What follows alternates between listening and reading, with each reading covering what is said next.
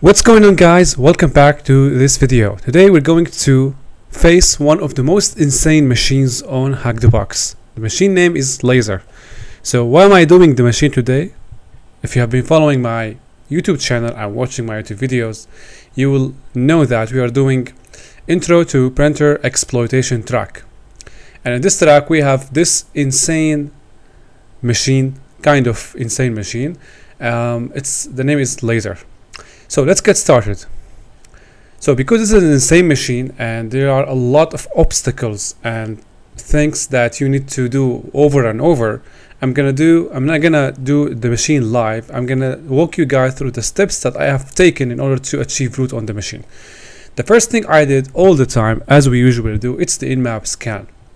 We discovered a couple open ports. We have 22 for SSH. It's not gonna be usable for the current moment, and we have 9000 and we have 9100 JetDirect. JetDirect is the name of the printer.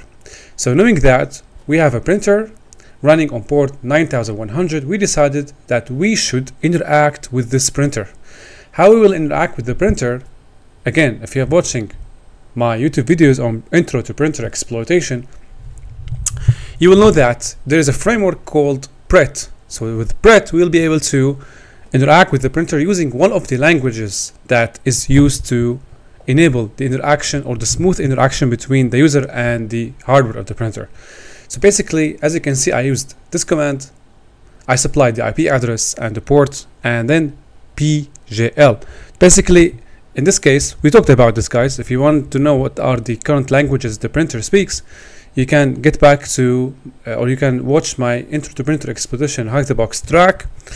I'm gonna put the description, the video link in the description, and you will be able to see why we chose what are these languages: PGL, PostScript, so on and so forth. I'm not gonna reiterate them, guys. I'm sorry. So we try with PGL and it works. As you can see here, we have the banner, Laser, Corp, Laser Jet for ML. Okay, guys, as you know, guys, we explained again in the previous videos that we type question mark to retrieve the list of the commands. So we decided to use ls to list the current contents of the working directory. As you can see, we have PGL, we cd to PGL, and we have jobs. Jobs is a directory that contains the currently in queue jobs, print jobs, or the jobs that has been finished. So we cd to jobs, and we have a file called queued. So queued is enough. We get the file to the local machine, get queued, and we have the file now on my local machine. So we issue the command file queued to understand the nature of this file, and we get this queued ASCII text with very long lines, 65,536 lines with no line terminators. So what I decided to do, guys, I made a copy of the exact same file into a new file, queued modified. It looks like we're gonna get our hands dirty with this file, so let's do that on a copied version. Okay, now basically if we open the copied version, queued with mousepad,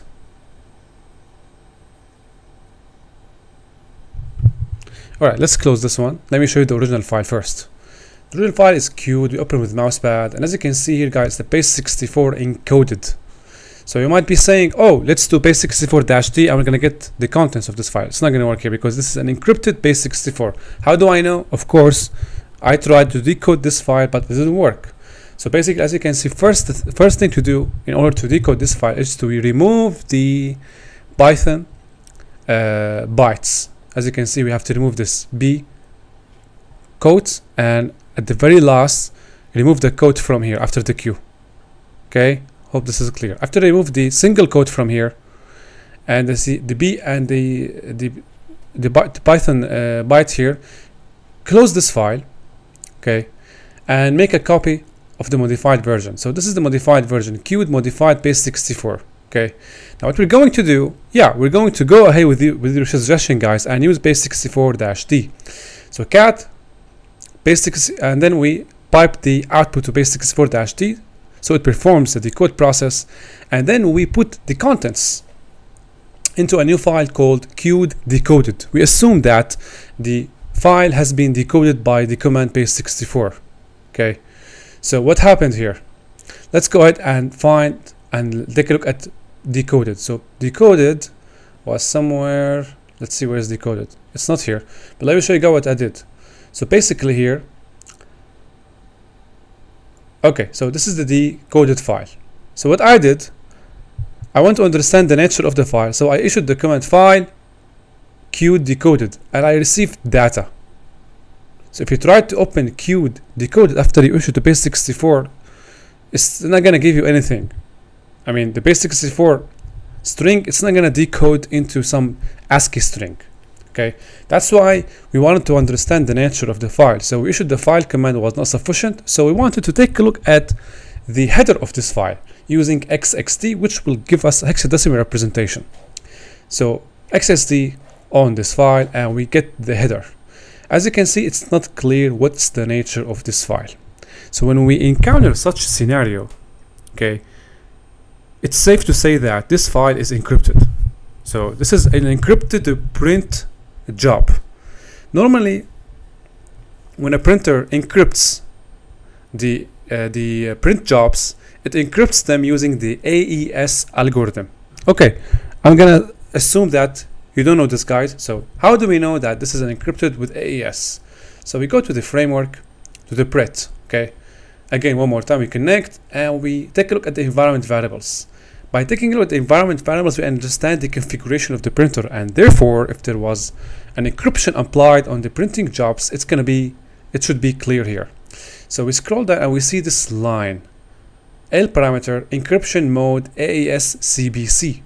So it means that the printer is applying AES to encrypt the print jobs and other aspects. Now the thing with AES encryption is that in order to decrypt this file, we need to retrieve the key. Now the thing with AES encryption is that the key is stored, take a note of this, the encryption key is stored in the memory. So the only way to access that key is to get access to the memory. Luckily for us, the pret framework enables us to use the command nvram to access the contents of the memory. Therefore, if we execute nvram dump, we'll be able to retrieve the key. And as you can see, we see the string key and we have the key here. Now the complete string of the key, you have to remove the two dots here and you will get the complete key. So that's the key with the exception of the two dots. So now we got the key, guys, and we have the encrypted file. It's time now to perform the decryption process. How do we do that? We're gonna need to write a small, simple, friendly Python script to do that. So basically the script I created is here. You can find many online examples of how to decrypt AES with Python. So basically, let's see, AES-CBC decryption. Let me give you. So it's with Python, as you can see here. So we import base64 because we're gonna do this. Note that the script will be applied on the original file, not the base64 one. Okay. Now, as you can see, we import base64 because we're gonna use it, and then from CryptoCypher we import the AES because we're gonna apply the decryption on this algorithm. Now we open the file. Let's make this bigger.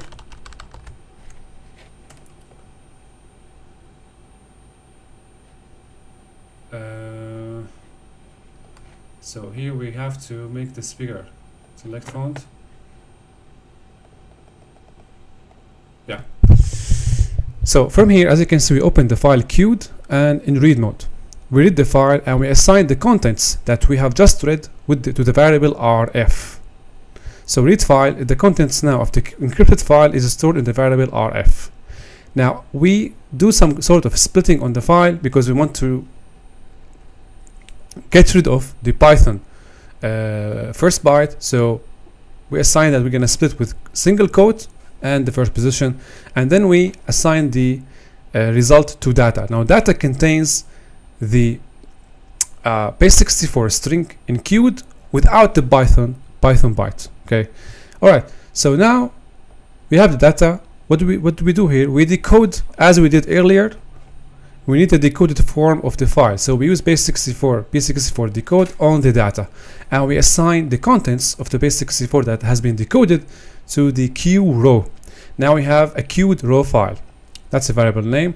Of course, in AES encryption, we need initialization vector, which is the first 16 bytes, and then the cipher. And lastly, from the decryption, we assign the AES as the algorithm, and this is the key here, guys. You know where we got the key, right? And we give the initialization vector and the algorithm. And lastly, after the decryption is performed using AES.decrypt cipher, we assign the decrypted content to queue plane. Now that's the variable contains the decrypted contents. How do you open the file?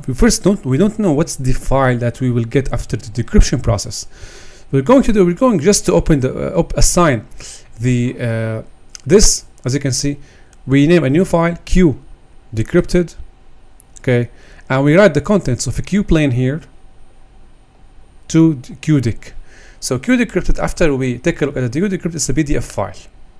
Now this PDF file contains some guidelines on a service that's running on the printer. It runs on port 9000. We have seen this before. As you can see, there's a service running on 9000. So we're going to take a look at this document and see how we can interact with this service to get a shell.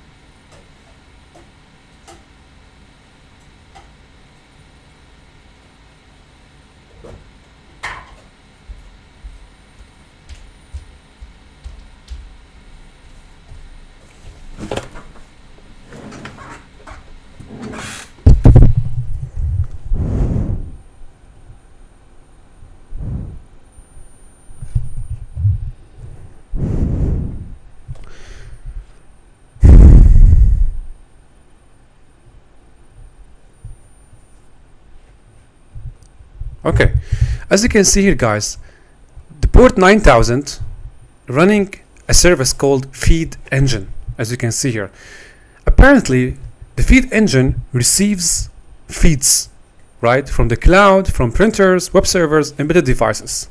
So the feeds that it receives can be used to perform some health check, status check, load balancing, so on and so forth. So it's kind of a service that is responsible for displaying or giving the administrator metrics about the network. The name of it is feed engine, and it is installed, or it's running on port 9000 as we see here, and period document as you can see here. So our job now is to find a way to interact with this feed engine.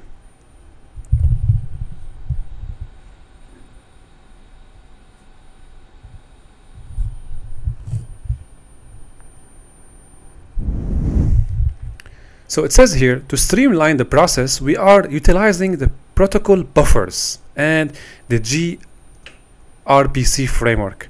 Now, the grpc framework, in order to use that framework, we have to first install it on my machine. We're going to do that, and let's see, we defined print service, which has RPC method called feed. The method takes content as an input parameter and returns data from the server. The content message definition specifies a field data and data message. Okay, on successful transmission, we should see message pushing feeds. All right, that's useful here. Why? Because ultimately, guys, we want to find a way to interact with port 9000. It looks like this port is our way to get the shell. So if we want to transfer reverse shells or any contents, malicious content we want on the machine, the only way to find out if this was successful is to look at this. We should receive pushing feeds. Now, but where should we receive this? We're going to have to create a client and server, because this model is based on a client server. So first we have to create a client script to interact with the server running on port 9000. Now, if the server, while we interact with the server using the client, if the server says pushing feeds, when we push some requests, it means that the request is successful. QA with the clients, okay, bugs, todo.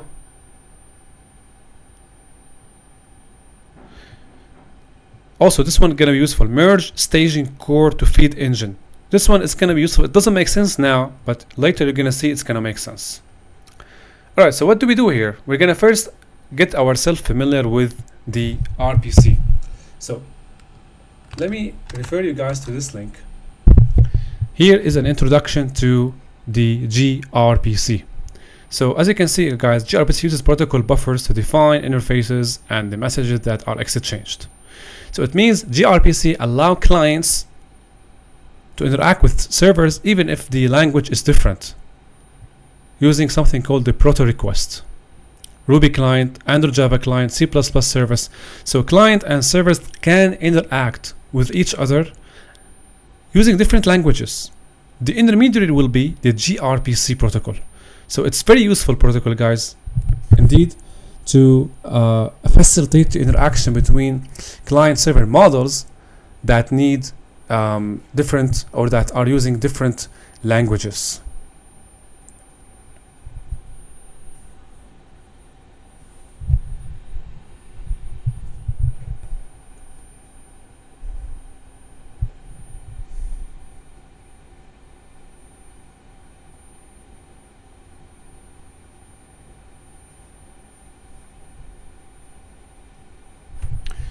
And with this link, we're gonna see an example here on how to find a way to interact using the grpc.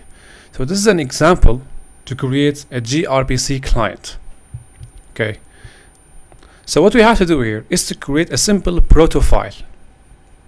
As you can see, we need to, the request will be proto request and proto response. So we'll have to make a proto file. This proto file will handle the send and receipt of the requests. So how do you create this file? As you can see, guys, the syntax can be taken from here. So I created the file here. Let me show you the file. So let's scroll down to see where is the file. Laser.proto. Open with the QPad, with mouse pad. As you can see, this file is simple. We define the syntax to be proto3, and then this content can be taken from here, guys. As you can see here, the syntax is proto3,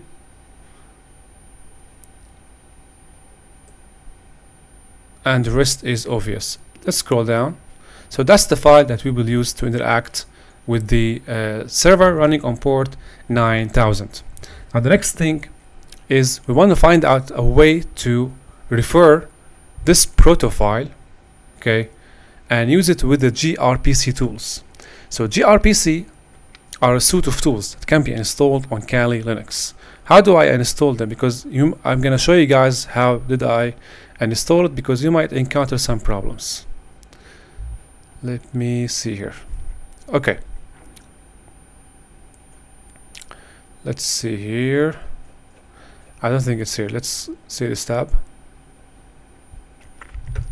Alright, so sudo python3 -m, and we specify the package name. The package name is grpc-io-tools. That's the package name. And if your system doesn't accept external packages, use the switch --break -system -packages. Using this command, you're going to be able to install the grpc tools. Okay, once you do that, the suite will be ready for the usage. The usage is like this. So let me show you guys what I did. So once we install the tools and we have the prototype ready, it's time now to interact with the server. Following this example here, we were able to create the laser.proto file. This laser.proto file will be used to generate the necessary Python files that will be used to interact with the port. That's how grpc works, guys. Okay, that's why we are going through all of these steps. So again, this feed engine is running on port 9000. We're going to need the grpc tools to interact with this feed engine and supply commands, upload files. Eventually, we're going to need to have the shell. So for grpc, we're going to need to create the proto file here, laser.proto. We followed the example laid down here, and of course, don't forget to read through the introduction to grpc here to get yourself familiar with the framework here. But don't forget the protocol. But don't forget that this video is not about a grpc, so we cannot explain every single step in detail, okay? Because otherwise we're gonna have to run a full video tutorial on how grpc works.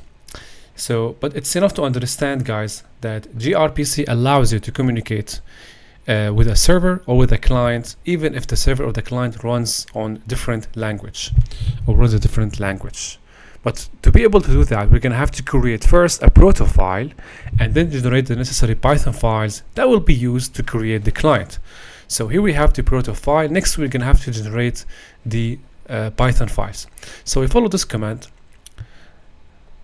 After we install the grpc tools, we execute this command. We supply the laser.proto, and we're going to be able to generate the necessary Python files that will be used to, as you can see, create the client. Now, how are we going to create this client to interact with the server? Now we have the proto file, okay? We have the necessary Python files. We install the grpc tools. Okay, now tell me how to interact with this server running on port 9000. How to run this client? How to create this client? So basically, there is a tutorial again on grpc official website on how to create a client. So basic tutorials. First, as you can see, let me show you the code and match the code with this tutorial. So let's scroll down and open up the client. So first we import the laser pp2 grpc and pp2. What are these? These are the Python files, the library files we have generated. As you can see here, the names might be different depending on the name that you have chosen for the proto file. So basically, after you have generated the Python files, we're going to need to import them to the client script. And when we import grpc, we have just installed base64 and pickle. Alright, so as you can see here, guys, the first goes the message. Here, the request that we will send to the server. Before we send the request to server, as you can see, this is the IP address of the my machine. Okay, this is the IP address of my machine, and this is the port 8099. Now, why I put my machine here? Because I want to see how the request looks like if I send it to my machine. Let's go back to the tutorial. So, creating a client, generating client and server code. Okay, all right.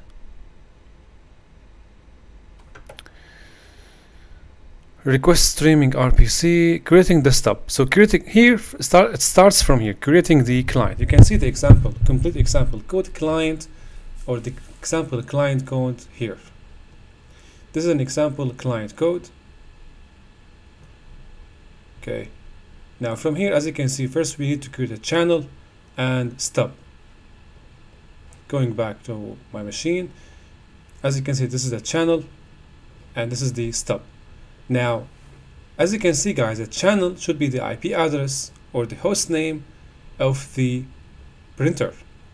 So the host name is printer.laserinternal.htp 9000. Why I chose this? Why I didn't choose the IP address? Because that's how it is mentioned here in the documentation. Right? Look at this. This is the feed URL and this is the homepage URL. All, as you can see, used with the host name. So you have to use the host name here. Alright, now if we run this script, what's gonna happen? First, it's gonna interact with my machine on port 8099, and then it's gonna interact with the printer on port 9000. So let's go back and see this sample interaction. Let's see, skip to the line where the script worked. Okay, so what I did, I had, as you can see here, netcat running on port 8099 to test the connection to the server. So I first forwarded the connection to my machine on port 8099. And as you can see, when I run this, here. When I run this, I received the request. And I was able to connect to the printer, which means now I am able to interact with the server on the service on port 9000. All right, so how to take it, what to do from here? Now we built a client according to the grpc tools to interact with the servers running on port 9000, that is feed engine. Okay, now mission succeeded. What to do now? The next thing we had to do, or we guessed we had to do, is to do port scanning. So the same script here, we can convert this one into a port scanner. So why port scanner? Because since we can interact with the server on port 9000, we can queue or we can probe for other ports. So that's the scanner. The same libraries we're going to import. We're going to define a variable to include all the ports we want to scan.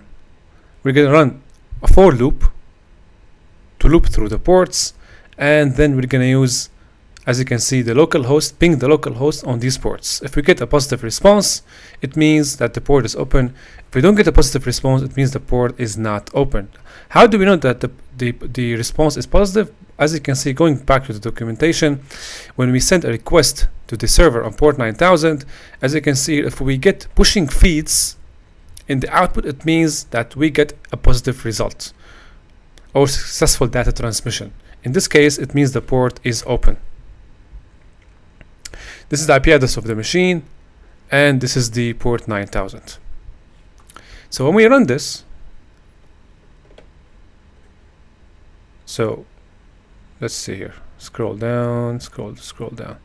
So when we run this, as you can see, we get port 89, 83, it had feed pushing feeds. So according to the documentation, if we receive pushing feeds, it means that the data transmission was successful, which means that the port 89, 83 is open.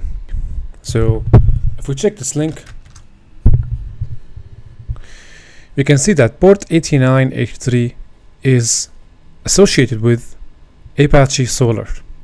Now Apache solr is a highly reliable and scalable, you can say, software for Apache. So solr is software for Apache used for searching and indexing huge amounts of data.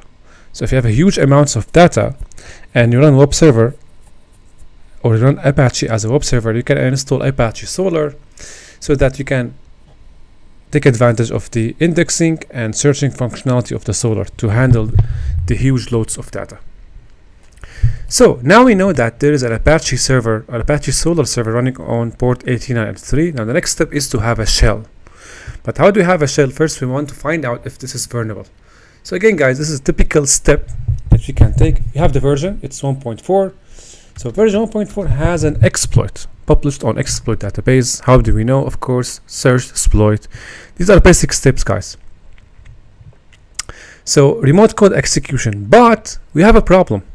The thing is, we are limited in the way we interact with the server running on port 9000. So as we saw earlier, that the only way to interact with the server running on port 9000 is by using grpc client. And using grpc client, we were able only to ping or send a request, as we saw earlier. So how are we going to attempt to have a shell on this? Let's go to the exploit and find out a way to do that. So as you can see here, guys, in this line, the first request the exploit sends is to /solr/admin/course. And then after it sends that request, it's going to, let's scroll down, see where it is.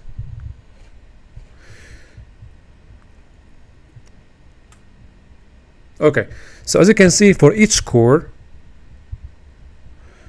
to be self port, solr, self node, yeah, the config. So it sent the request to /solr/config, okay, using the core that it has found. So with this request here, it retrieves the list of cores, and with every core, it sends the request to the configuration in order to change it. That's where we need to generate the payload. As you can see, this is the payload. So by changing the configuration of a specific core, we're going to be able to upload a reverse shell as per the exploit. If you go back to the exploitation, or to the documentation, sorry, as you can see here, I told you about this item number 4, merge staging core to feed engine, which means the core we want to interact with is the staging. So what we're going to do, we're going to create a small Python script. We're not going to need to use that exploit because it's not going to work, obviously. So we're going to need to take parts of that exploit and use it in a separate Python script. So let's go here and see where is that script. So basically, we import the necessary libraries and we create the necessary parameter. As you can see, the core will be staging as per the documentation. And then we define the host that we want to interact with. In this case, it's localhost running on port 8983, means the Apache. And then we have Gopher. So why Gopher? Let's go to this documentation. So basically, as I told you guys, since there is no way to interact with this service running on port 9000 other than sending couple requests using grpc clients, we need a separate protocol to send the reverse shell. So Gopher offers this functionality, or enables us to bypass the limitation we are currently having. So as you can see, as per the documentation, it's designed for distributing, searching, and retrieving documents in Internet Protocol networks. The design of Gopher protocol and user interface is manual driven. Okay. Also, there are a couple tutorials on using Gopher. I'm going to put them in the video description. So we're going to send the request to the Apache Solr running on port 8983 using Gopher because there is no other way. Okay, guys. Scrolling down to this line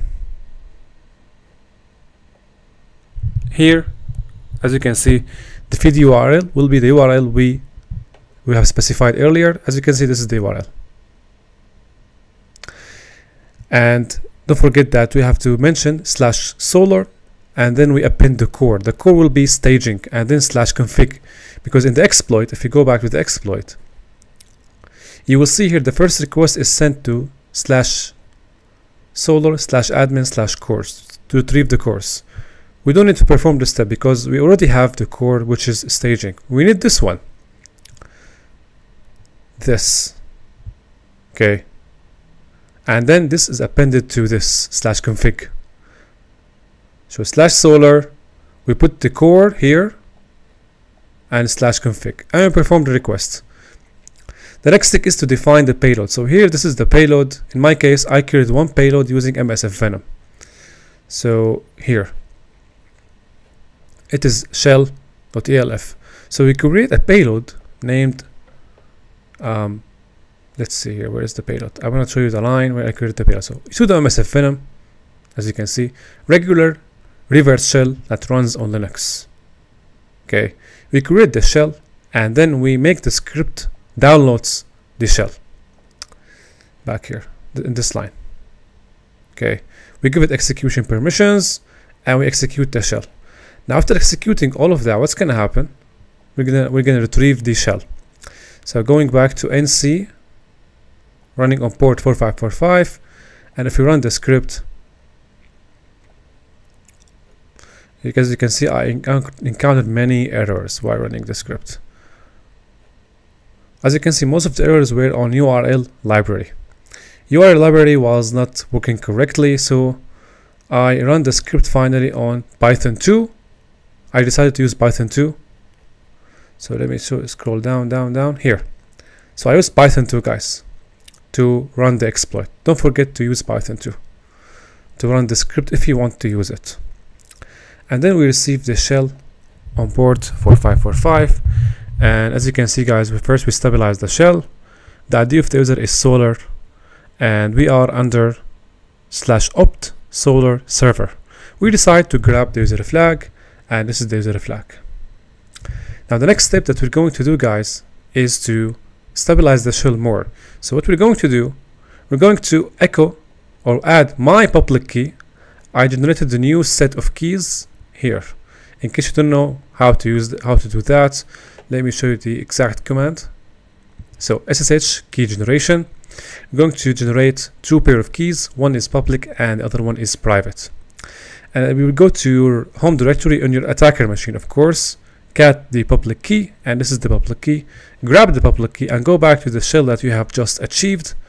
Put the public key under var solr.ssh authorized keys, because that's where the folder exists or directory exists. We add our public key here and we'll be able to log in as SSH. Let's scroll up here and show you the SSH session. Yeah, as you can see here, SSH-I, I specify my private key and username solr, and I logged in as solr. So up until now, we are just stabilizing the shell. Okay. So next step is to perform privilege escalation. So we imported pspy64. How to import this? You're going to need to run Python server on your machine, as I did, and download the pspy64 to the temp directory. Once you do that, run pspy64 and you'll be able to see all the processes, the cron jobs, etc. So what we notice here is a repeating pattern of couple commands. Let me show you here. Scroll down. Look at this, SSH pass -p. So what is SSH pass -p? It's a way to run an SSH or SCP, meaning to transfer, download, or upload files without the need to supply the password every time. So what to do with that? Use SSH pass and put the password in plain text. This is a very bad way to use SSH as a cron job or as a periodic running script. So what it's going to do, it's going to log into the SSH and upload, as you can see, use SSCP to upload this path into root. As you can see, there is a server that lives on this IP address. So the machine is uploading this directory to whatever exists on this IP on this directory. And then we have here, as you can see, the password now is kind of encrypted or redacted. Again, we upload the same directory, and here we have the same command. Scrolling down, and as you can see, every time the same command is repeating. So it's kind of uploading files, directories to a server that lives on this IP address. Most probably this is a Docker container. This is only a guess as of this level. Scrolling down, let's see here, what do we have? Same one. Look at this one. Also, it is downloading or uploading a script, clear.sh, into the Docker or the server on this IP address under the temp directory. So there is some sort of periodically running download and upload operations performed by SSH pass from the solr machine into the machine running on this IP address. Most probably this is a Docker machine. How we found out about this? So as you can see now, we have a plain text password. So we took this password and we logged in. So I use SSH on the same machine. Don't run this command on your attacker machine. On the same machine, because this is an IP address that's internal in the network. You cannot see the IP address, this IP address from your attacker machine, or you have to do port forwarding. Otherwise, you have to do port forwarding. So the exact same command, SSH-p, the password. Instead of downloading and uploading files, I use SSH command and logged in as root to this IP address mentioned here. So I ended up in a Docker container. So this means that we are running inside a Docker container, and we talked a lot about Docker containers in the past videos. You can get back to the videos and find out how you're gonna know that you are inside a Docker container. So ID, we are the root of the container, but there is nothing on the container. So what do we have to do here? We have somehow to exploit this mechanism. So the machine solr is uploading files to the Docker container from the solr machine. Then it uploads the script clear.sh. Where is that script? Let me highlight the script again.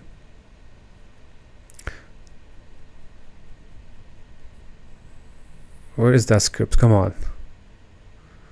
Scroll up. So after this,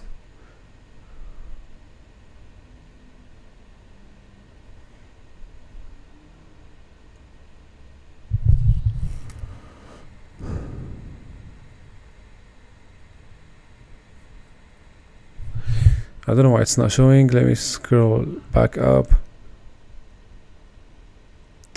Anyway guys, you saw it earlier, I highlighted the script, so it's uploading the clear.sh again to the server. So what we have to do, maybe if we stop the SSH server, so the Docker container has an SSH server running. If we stop it, okay, we're gonna stop the procedure of uploading the files from the Solr machine to the Docker. That's the first step. So we stopped SSH server running on the Docker container. And next we're gonna have to forward or perform some sort of port forwarding. Why?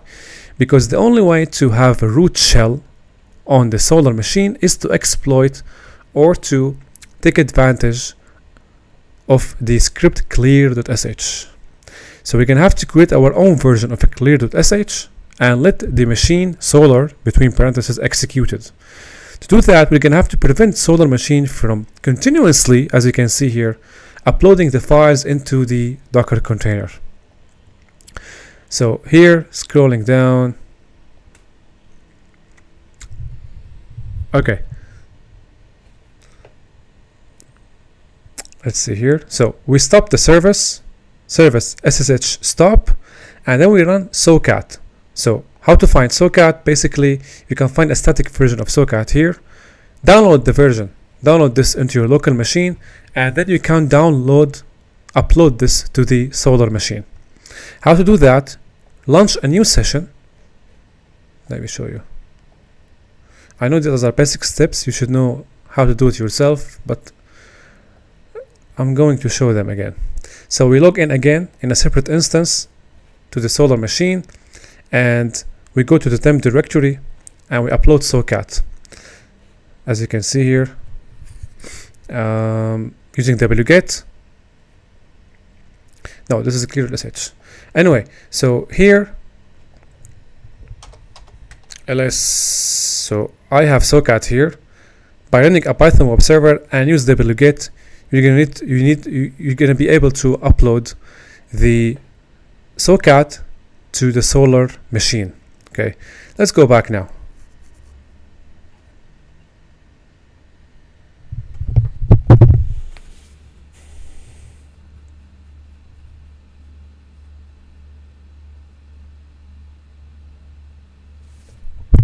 Alternatively, you can directly from the Docker container upload the socat from my machine or from your attacker machine.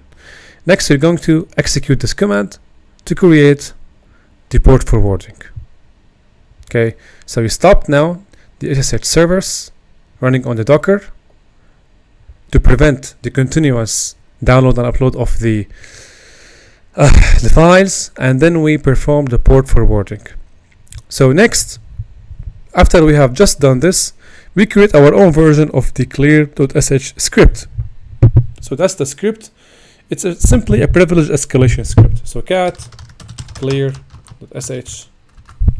As you can see in this script, I created a copy of the bash shell into /temp/root, and then give it execution permissions with sudo bit set. I named the file root, and now what we're going to do, we're going to transfer again this script, okay, using wget into the machine. So here, but make sure to transfer the clear.sh into the Solr machine, not the Docker container. As you can see here, I downloaded a copy of the clear.sh into the laser machine and place it under temp. Why temp? Because again, guys, let me reiterate that as per the output of pspy, the root is copying the clear.sh from /temp. Okay, so we have to place the script under the /temp. Now since this is running periodically, okay, what's going to happen, it's going to execute this clear.sh, and now you wait a bit, and then you go to temp directory of laser machine. After a while, you can see the root file has been created. This is the root file again. I know you are confused now. It's the file that we created from clear.sh. Okay, and then simply by executing or by issuing .root or ./root-p, we're going to have a a new shell as root, and then retrieve the root flag. I know it's a hard machine, guys. Make sure to check out all of the links that I'm going to put in the video description. The bottom line of this machine is how to interact with the feed engine running on this port 9000, and the fact that it needs the grpc tools to enable this interaction. So this is kind of a new idea. It was a new idea to me. I hope this was helpful, guys, and I'm gonna see you later.